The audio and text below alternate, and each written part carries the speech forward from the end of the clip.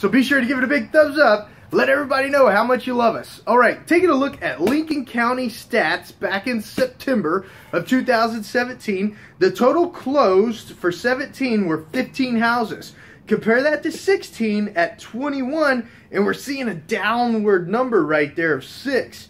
Average price in Lincoln County, $113,000, whereas in 16, $146,000. That's another negative number at 22%. Median sales price in 17 was $100,000, in 16, $106,000, negative number of 5%. And the percent that people are getting when they list their house compared to when it actually closes is at 92%.